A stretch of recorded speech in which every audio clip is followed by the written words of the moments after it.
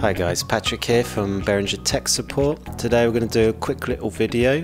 We've got a BCF2000 Midi controller here. We're going to use this to control the X32 Mac app on a MacBook Pro, which is connected via Wi-Fi through this router here to the X32 rack.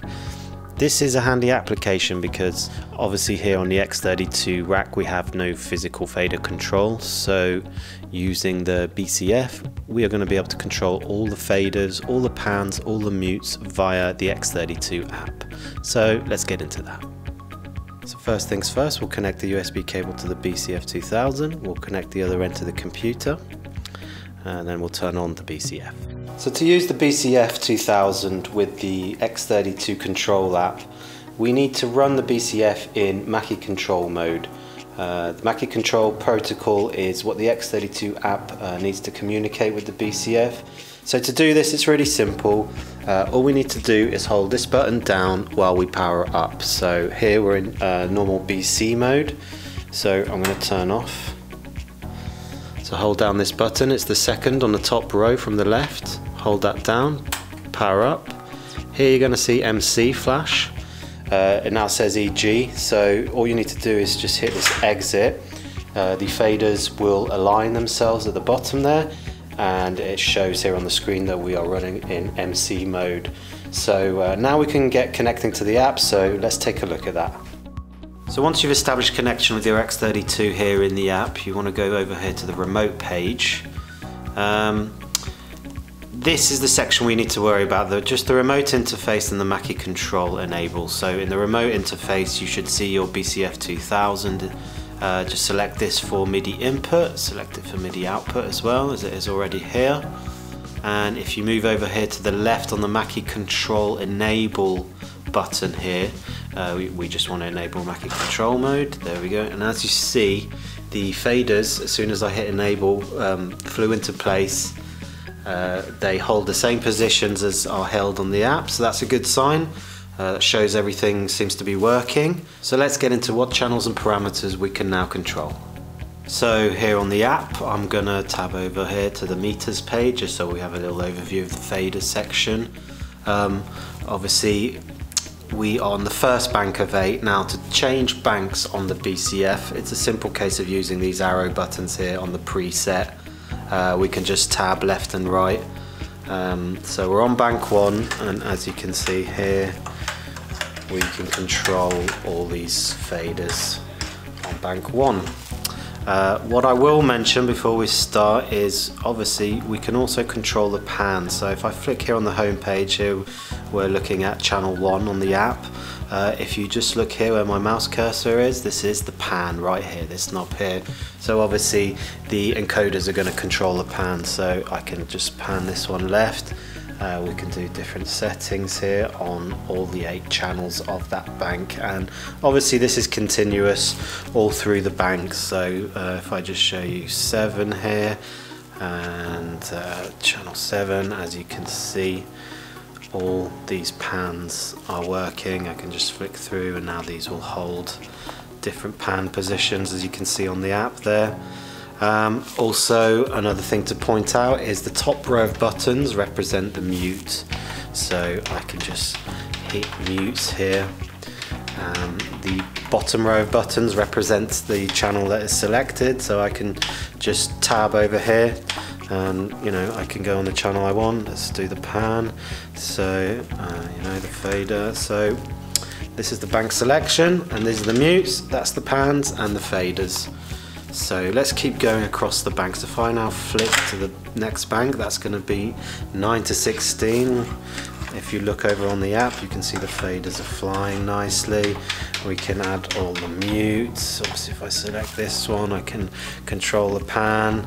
I mean, obviously you don't need to select to control the pan. We can just control the pans as is on that particular bank.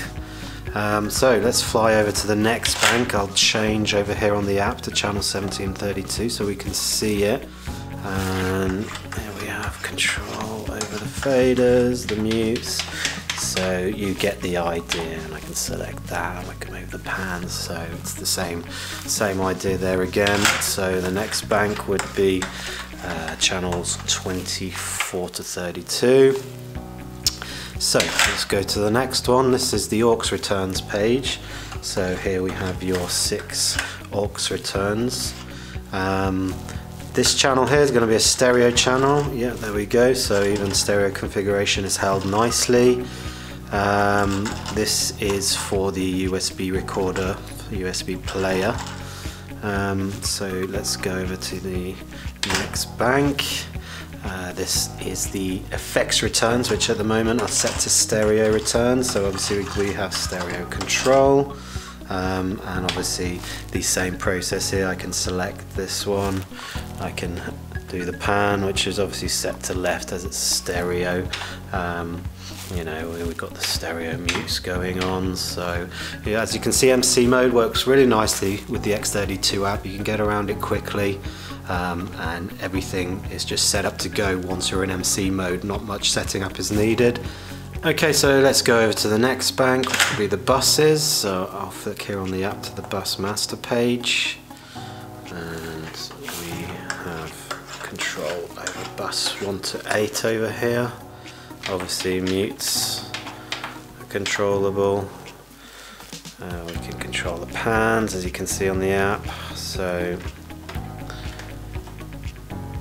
everything's working there as you would expect. So the next bank is obviously the bus 9 to 16.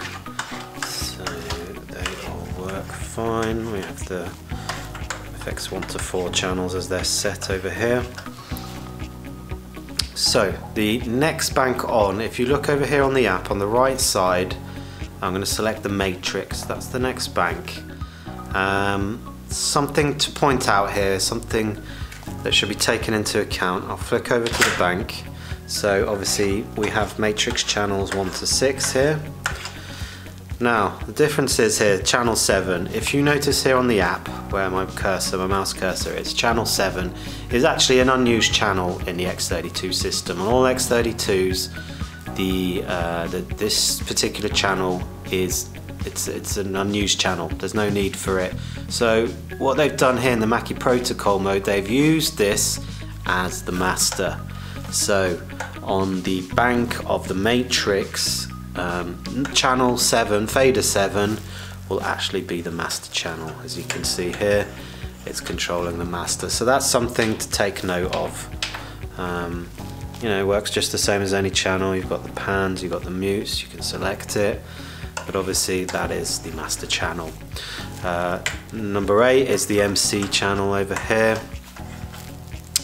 And then the last bank is the DCA 1 to 8. And obviously we can control all these DCAs.